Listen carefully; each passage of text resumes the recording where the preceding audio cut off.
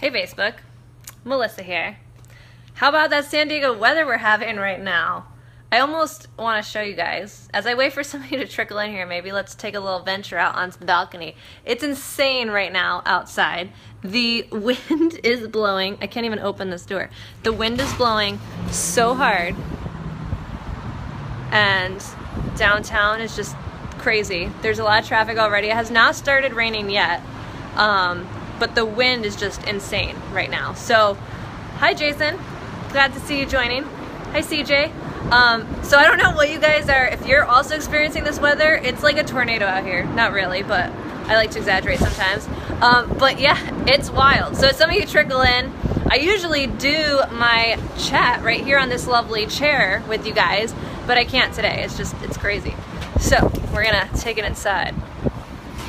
Oh. It's like so windy that it's blowing through the door. Okay, so we're going to be talking today about the second step that Darren Hardy talks about in the compound effect for installing good habits into your life. So the first one that we chatted about yesterday was setting yourself up to succeed, right? So it was like, you don't want to set yourself up to fail. You want to be realistic with yourself and make sure that you can succeed in the goals that you set and the habits that you want to implement. So today we're going to be thinking about the second one, and there's 6 steps. So I'm going to try and do this. CJ, I know, I'm afraid I'm going to blow away with this wind. So today we're going to be talking about a really interesting concept and one that I absolutely loved as I was reading this book. It's called Think Addition, Not Subtraction. So when we set a habit or a goal for ourselves, it's usually positive, but in our mind, we usually are thinking like, oh, I'm going to be deprived of some way. So for instance, I'll give you an example. When I cleanse, instead of thinking to myself, oh, you know, this really sucks. I can't have bread. I can't have sugar. I can't, you know, have gluten or dairy. Instead of having that mindset, it's thinking about the things that you can actually add to your diet. So instead of having that mindset, like, oh, I can't have this and this, you think, I can absolutely have a delicious salad for lunch and maybe top it with some strawberries, and then I'm going to have an amazing stew for dinner. So it's all a little bit of a mindset shift. And when Darren Hardy talks about this in his book, he actually got this idea from Montel Williams, which I thought was really cool. I didn't realize you know, how Montel used this in his own life. He calls it the add-in principle. Hey everybody. Hey Jess. I'm not getting distracted by your likes. I love them. Please keep them coming. And hello, mother-in-law Steele. So glad to see that you joined.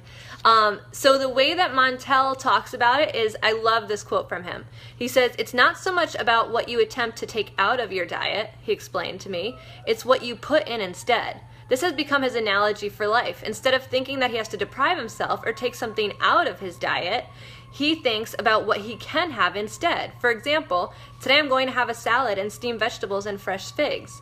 So he's kind of, instead of depriving himself and making it seem more of a negative thing, he's providing himself with a really amazing positive. I'm going to have an amazing lunch today or a dinner. And you can apply this really to any area of your life. Another example that he uses is a friend who wanted to cut out TV watching from his life. So when he evaluated that he was spending about 3 hours a day watching TV, which, ask yourself that question. The average person spends almost 5 hours a day watching TV. So if you feel like you don't have time, that may be why. But he basically asked him how he would feel if he had 3 extra hours a day and what he would do during that time. Well, the example that he uses, he said he would get more into photography and spend more time with his kids. Well, in focusing on the fact that he could then focus on photography and spending time with his kids, seeming deprived of the TV was not even really on his mind. So it's just a simple mindset shift that can completely transform your habits. So I would love to know what some of the habits that you have are, and maybe if you're feeling deprived in a certain way, let's brainstorm together about how you can really just do that simple little shift to kind of, you know, slide your mindset in a positive direction instead of like a negative and feeling deprived about a certain goal, because it's really a beautiful thing. I follow a very strict diet, and the Montel example of how he, you know, also follows a really strict diet can be really beneficial. Like, I thought that example was awesome because it really made a difference in my own life. About a year ago, instead of feeling super negative and, you know, every time I go out to eat feeling like I couldn't have the food that my friends were eating, I just really focused on how amazing and good and nourishing the food that I was eating was making me feel. And being able to focus on that positive side of things, now I love the food that I eat and I feel really nourished every time I eat that food. So just my little tidbit for today, there's 4 other steps that are going to be coming. I'm going to try and do it consecutively. So join us tomorrow. We're going to be talking about go for PDA. Public displays of accountability. So I'm sure you guys are going to be aware of what that one is. I have some personal stories about that for sure, especially on our move to California that we accomplished a few years ago. But I really appreciate all you guys joining. Had some amazing interaction with you guys. Thank you for the hearts and the love. Love you guys. Hope you're having an amazing Friday. Happy Friday.